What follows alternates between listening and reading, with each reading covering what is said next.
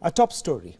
A day after the landmark elections in Taiwan, with DPP's Lai Ching-te being voted in as president-elect, definite signals emerge of China unhappy with the developments. Beijing has warned Taipei that a reunification with Taiwan is inevitable.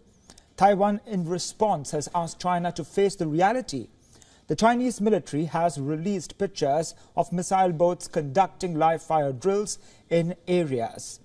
Taiwan's Ministry of National Defense detected 4 PLA Navy vessels in the vicinity of the island in the early hours of Sunday.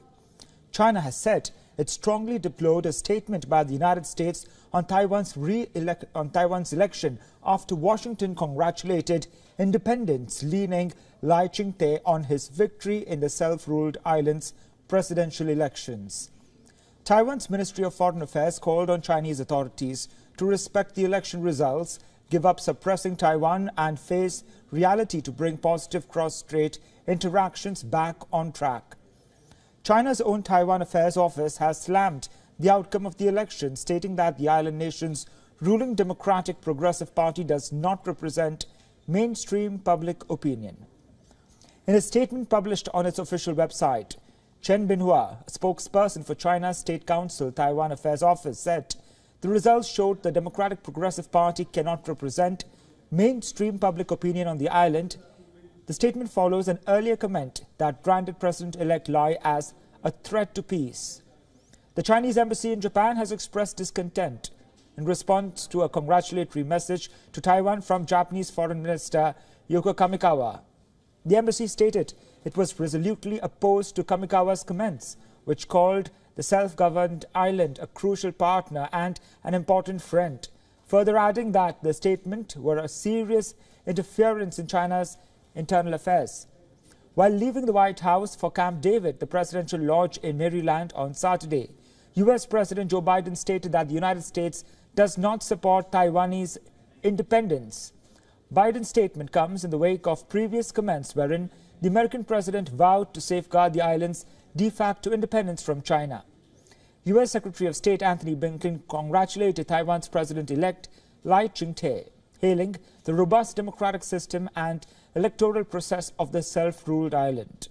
On the other hand, the Russian Foreign Ministry reaffirmed Moscow's view of Taiwan being an integral part of China.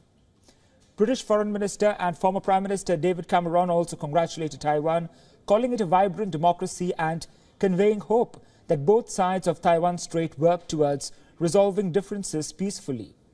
The European Union has also welcomed the results of Taiwan's presidential election. President-elect Lai Ching-te, addressing supporters after his 2 opponents conceded defeat, thanked the Taiwanese people for writing a new chapter in their democracy, vying to defend the self-ruled island from Chinese intimidation.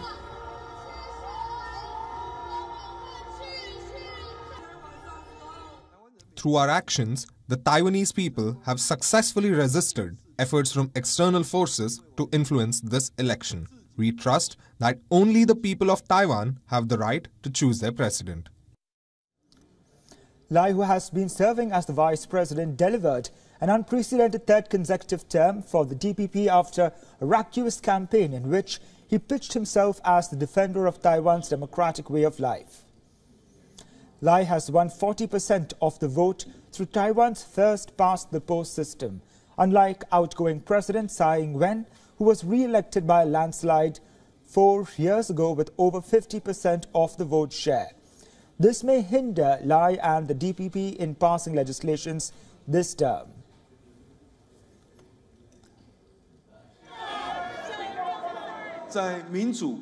We are telling the international community that between democracy and authoritarianism, we will stand on the side of democracy. Taiwan will continue to walk side by side with democracies from around the world.